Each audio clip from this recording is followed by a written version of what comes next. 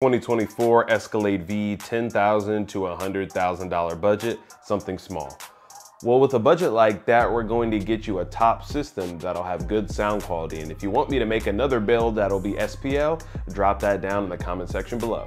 With a system like this, we're going to need to grab every single aspect of our signal from our factory system. We're going to start with an audio control LC8I. What we're going to do is input all the factory signal into this line out converter, and we will run all of our speakers active. The LC8I is probably going to cost us about $250. First, when we're looking at changing the speakers, we're going to do a three-way up front to give us the best sound stage. We'll go with the JL Audio C7 6.5s. Those guys run $700 each. Then we'll look at the JL Audio C7 3.5s. Those guys run $600 each. Then we'll look at the JL Audio C7 1-inch tweeters. Those guys run $300 each. In the rear doors, we'll just run the mids. We'll do the JL Audio C7 6.5s. Again, those guys run $700 each.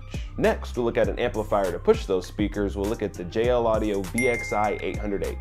This $1,800 amplifier has an integrated DSP and 8 channels of output, so we'll be able to run our speakers active, which means every speaker will get their own channel and they'll get the power that they want. Next, we'll look at a subwoofer to pair with those speakers. We'll look at the JL Audio W7 that comes in their high output box. This runs about $1,900 for the box and the subwoofer. And yes, you can buy the subwoofer by itself and get your own custom box, but what's better than a box that's made by the manufacturer who makes the sub?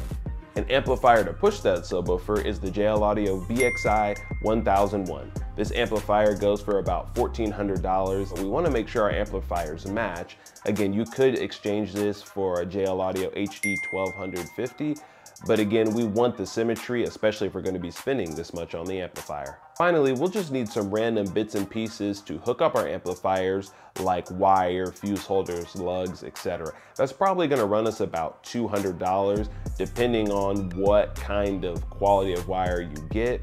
We could go with a T-Spec V8 AK1 that is a 0 gauge amplifier kit and then distribute it out to 4 gauge to both our amplifiers. Again, this can fluctuate depending on what kind of wire you get, but I say probably about $200 to get the job done.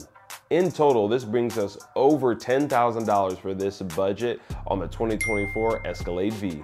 If there's another video you would like me to make about a vehicle or any products you would like me to include, please drop them down in the comment section below. If you would like me to make a video that's more SPL focused on this same vehicle, don't forget to like the video and share it with a friend. Don't forget to also follow my Instagram, where I'm going to be doing a giveaway on some audio equipment. You need to be following the Instagram and following the TikTok. The Instagram is Nicholas Snow Productions, so head over there now. And if you need to send me a message, I always reply on Instagram.